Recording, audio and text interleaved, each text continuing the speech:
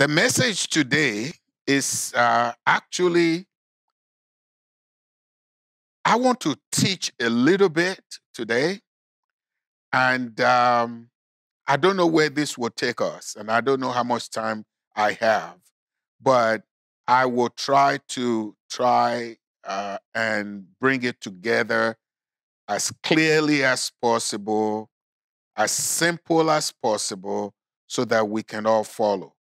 What is on my mind today is Christian and politics. Christians and politics. What does politics have to do in the life of a Christian? How should a Christian look at politics? How should we as Christians look at our government? Like I said before, they're facing problems in Nigeria. How does a Christian in that particular country deal with what is going on? And here in the United States, if you have not voted already, I voted last week. If you have not voted already, you're thinking about voting on the 3rd. And you are expected to vote on the 3rd. If you're a Christian, we're going to go through some scripture passages that will encourage you and let you know that it is important. It is important for a Christian to be involved in governing, in the way our government works, how we relate to the government. So politics is a very strange thing. Politics is a very strange thing, and it is sometimes very dangerous in the church. I'm glad that we live in a country where there is separation between church and state. The state cannot tell us how to worship God, when to worship God, and where to worship God. At the same time, we as a church have to understand that we are separate from the government. Even though we should have a say so in the government, in how the government runs, how our government operates, but we should not, by any way at all, define any government as being religious or being righteous or being on the side of God. And this is really important, whether you are a Republican or whether you are a Democrat, that is in the United States of America, or you are independent. It doesn't matter. We are in a constitutional republic. We are in a constitutional republic. There is nothing Christian about the government system in America. Absolutely nothing.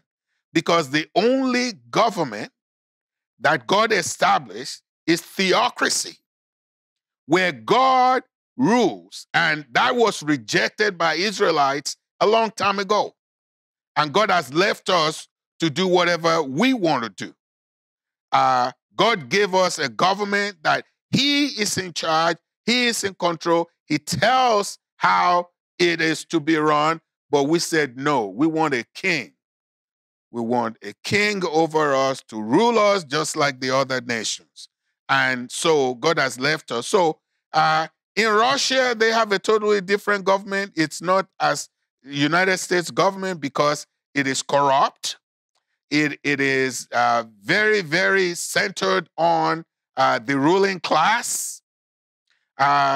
In North Korea, they have a dictator over there.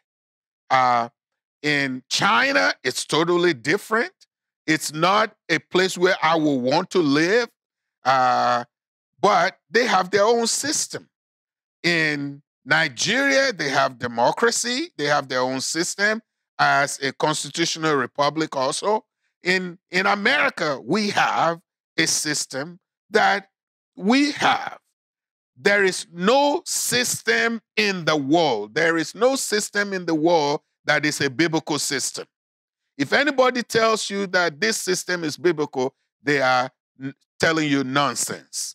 Absolutely nonsense. We have our own government. God, however, instructs us as citizens how we are to guide ourselves, how we are to guard ourselves, how we are to conduct ourselves when we are in a country like the United States or a country like Nigeria or the United Kingdom or like Canada. I spent 4 years in Canada, and they have their own system too. It is not the same system as American system, but they have a system. Their system is not Christian either, but they have a very good parliamentary system over there, very similar to what is in Britain, in the United Kingdom. So, my concern today, though, is to make a point that no government is perfect. Why is it not perfect? Because it is man-made. There's no government in the world that is perfect. They're all man-made.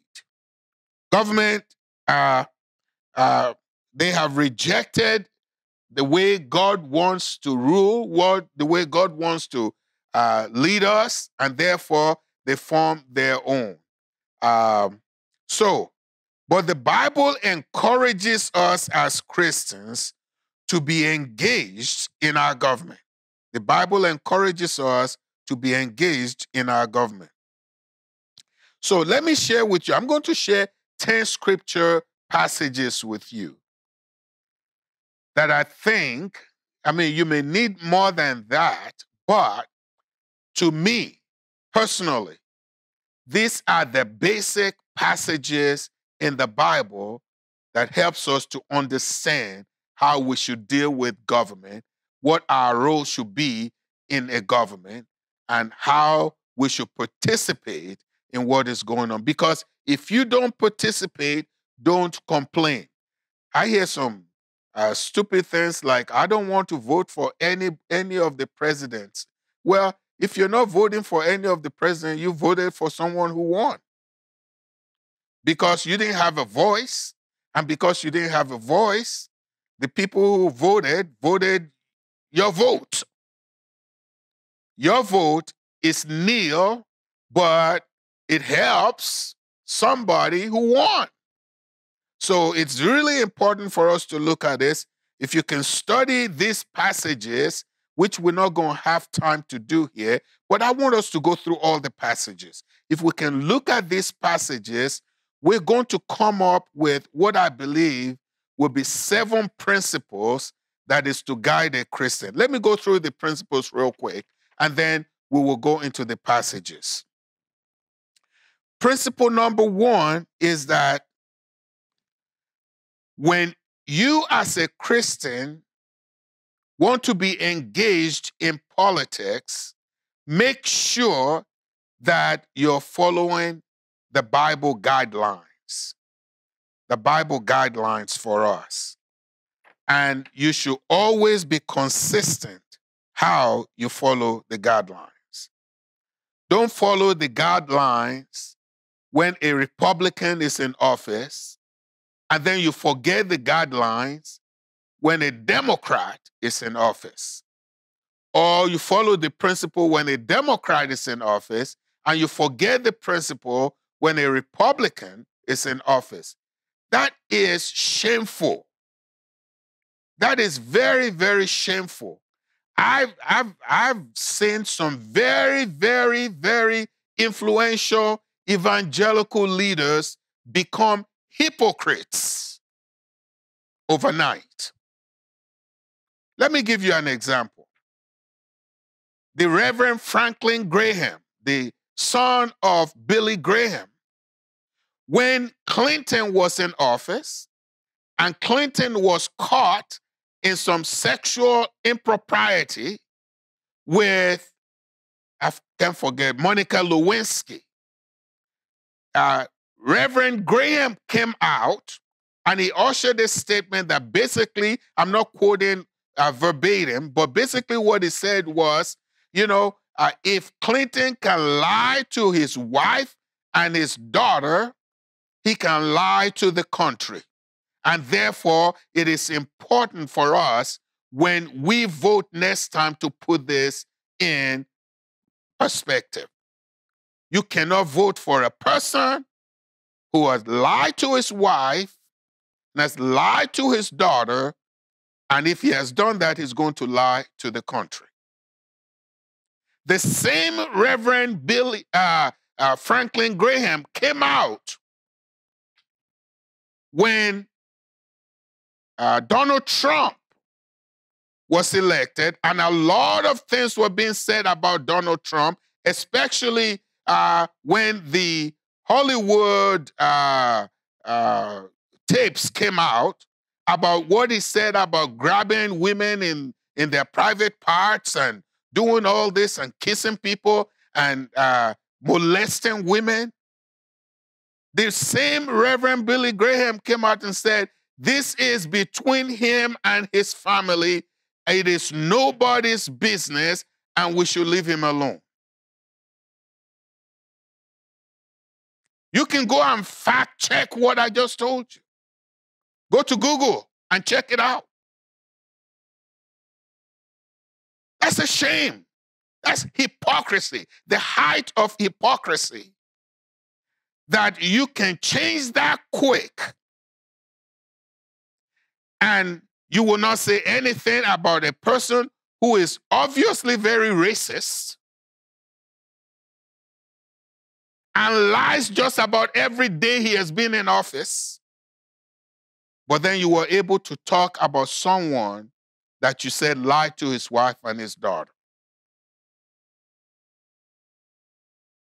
I don't want to look and seem like I'm taking sides here, but if you are a minister of the gospel, you answer to a higher authority.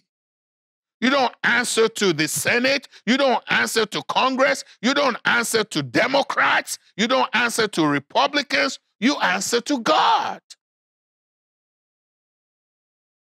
And the last time I checked it, the Bible has not changed. Since the publication of the Bible, there has been nothing significant that has changed in the Bible. You may have it in different translations. It's still the same message. Same message. And the hypocrisy of all these so-called evangelical leaders in our country is coming out.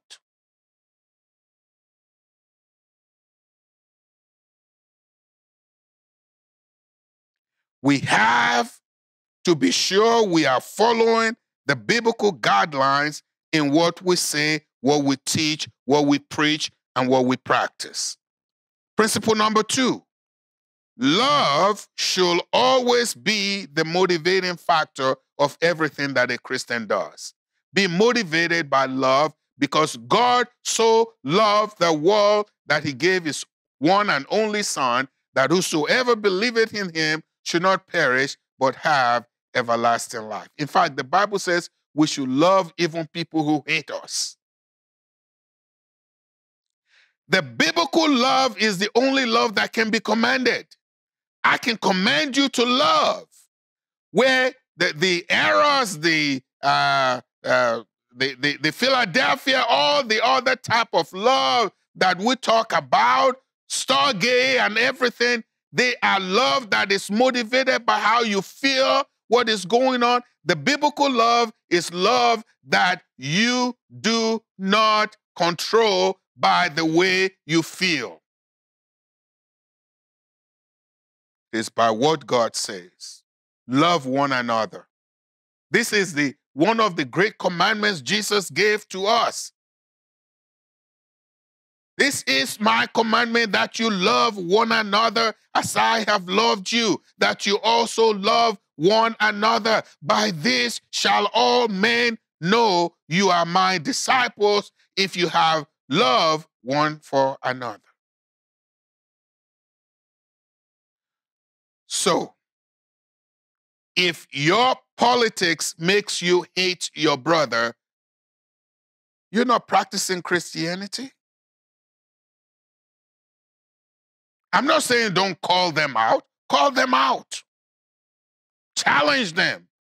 Have a very vibrant, lively debate. But don't hate your brother. Don't hate your sister. If you do, you probably didn't have the love of God to begin with.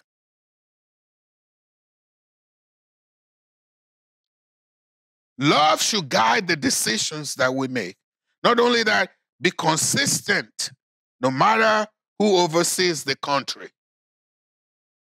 Be very consistent. If it is Caesar, you should be consistent. If it is Alexander, you should be consistent. If it is Clinton, you should be consistent. If it is Jimmy Carter, you should be consistent. If it Ronald Reagan, you should be consistent. It should be Donald Trump, you should be consistent. If it's Barack Obama, you should be consistent. Don't be like a chameleon. You only change to the color of your party, Republican or Democrat.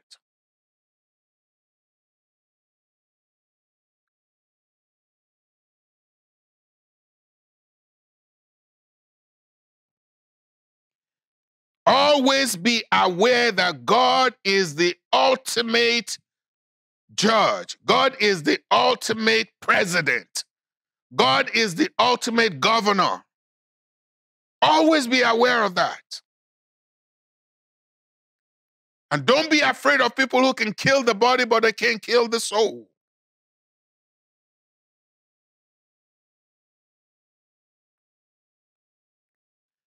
Number 5, always participate by voting. Amen. Vote. Vote. Vote.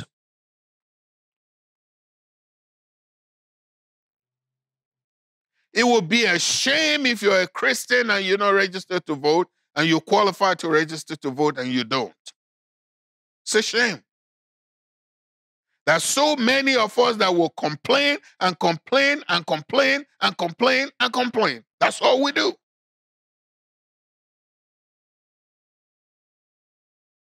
Go out and vote. Wear your mask. Take your sanitizer with you just in case the line is long. It's your responsibility. Have a say in your government.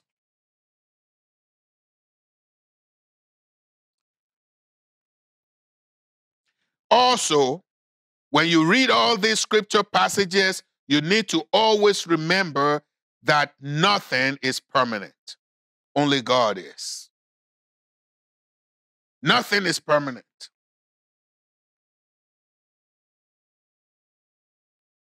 Since I've been in this country and since I have been voting, I have voted when the Republican wins. I have voted when the Democrats win, when the Democrat wins. And it changes. Put Democrats in there and they do their own shenanigan and people say, oh, is that the way you're going to do it? We're voting you out. You put Republicans in there and they do their own thing and the people understand, oh, that's the way you want to go do it, we're going to vote you out. That is the difference between a constitutional republic and a dictatorship. Your vote is very powerful. Use it. Don't just talk about people. Don't just talk about the president. Don't just talk about the governor. Don't just talk about your senator. Don't just talk about your congressman. Vote. Vote to support them if they're doing well. Vote them out if they're not doing well. That's what it's all about.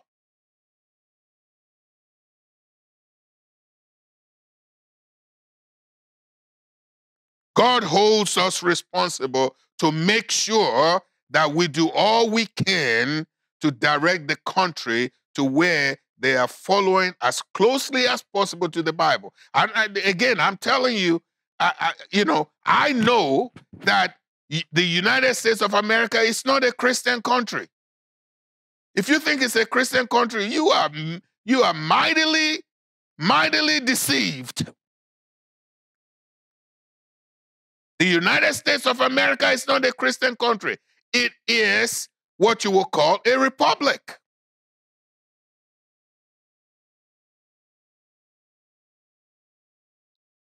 It does not use the Bible as its guide, it uses the Constitution.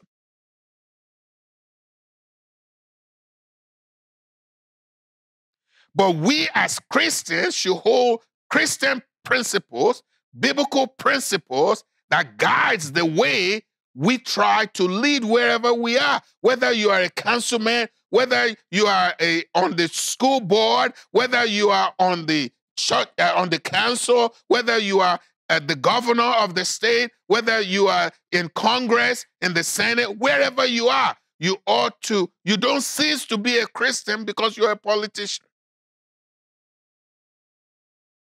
And lastly, but not the least, pray always for what you cannot control. Pray because you know God is in control. Pray always. There are a lot of things we will not be able to control. There are a lot of things that are going to happen. Even some things that the person you voted for is going to do that you don't support. Pray. Pray that God's will be done. I'm going to read those scriptures for you. I'm not going to comment on them, but I would like you to just write them down and go over them on your own. The first one is Romans chapter 13. Romans chapter 13 and verses 1 through 7. In fact, I'm not going to read all the verses. Everyone must submit himself to the governing authorities, for there is no authority except that which God has established. The authorities that exist have been established by God. Consequently, he who rebels against the authority is rebelling against what God has instituted, and those who do so will bring judgment on themselves. And then it goes on. 1 Peter chapter 2, verses 13 through 17. And it says, submit yourselves to the Lord's sake, or submit yourselves for the Lord's sake to every authority instituted among men, whether to the king as the supreme authority, or to governors who are sent by him to punish those who do wrong and to commend those who do right. For it is God's will that by doing good, you should silence the ignorant talk of foolish men. Live as free men, but do not use your freedom as a cover-up for evil. Live as servants of God. Show proper respect to everyone. Love the brotherhood of believers. Fear God. Honor the king. Acts chapter 5, verse 29. Peter and the other apostles replied, we must obey God rather than men. This is where there's a conflict between the authority and the word of God. Titus chapter 3, verses 1 and 2. Remind the people to be subject to rulers and authorities, to be obedient, to be ready to do whatever is good, to slander no one, to be peaceable and considerate, and to show true humility toward all men. And now let's hear from Jesus in Matthew chapter 22. Then the Pharisees went out and laid plans to trap him in his words. They sent their disciples to him along with the Herodians. Teacher, they said, we know you are a man of integrity and that you teach the way of God in accordance with the truth. You aren't swayed by men because you pay no attention to who they are. Tell us then, what is your opinion? Is it right to pay taxes to Caesar or not? But Jesus, knowing their evil intent, said, you hypocrites, why are you trying to trap me? Show me the coin used for paying the tax. They brought him a denarius, and he asked them, whose portrait is this? And whose inscription? Caesar's, they replied. Then he said to them, give to Caesar what is Caesar's, and to God what is God's. Now let's go in the Old Testament, because you may think the Old Testament has nothing to say about government. But let's look at Isaiah chapter 9. Isaiah chapter 9, there is a passage I want to read. I want to read a lot in here, but I'm not going to read a lot. I'm just going to read verses 6 and 7. And I'll encourage you to read the whole of chapter 9. But let's look at verses 6 through 7. For to us a child is born, to us a son is given, and the government will be on his shoulders, and he will be called Wonderful Counselor, Mighty God, Everlasting Father, Prince of Peace. Of the increase of his government and peace, there will be no end. He will reign on David's throne and over his kingdom, establishing and upholding it with justice and righteousness. From that time and forever, the zeal of the Lord Almighty will accomplish this. Now let's turn to Isaiah chapter 40, reading from verses 22 through 24. He sits enthroned above the circle of the earth, and its people are like grasshopper. He stretches out the heavens like a canopy and spreads them out like a tent to live in. He brings princes to naught, and he reduces the rulers of this world to nothing. No sooner are they planted, no sooner are they sown, no sooner do they take root in the ground than he blows on them and they wither, and the whirlwind sweeps them away like chaff. Let's look at Proverbs. Proverbs chapter 14 and verse 34. Proverbs chapter 14.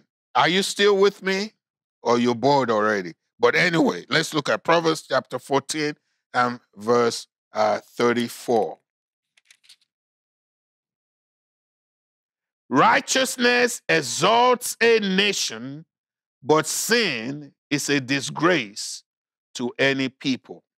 Those are the principles of God. Last but not the least, Psalm 22. And I'm going to read verse 28. For dominion belongs to the Lord, and he rules over the nations. Dominion belongs to the Lord, and he rules over the nations. What is it? The principle of the Bible is God first. God first. In any government, always obey God first. Obey the government. Treat your fellow citizens with respect, honor, and love. And whatever you do, vote, vote, vote. God bless you.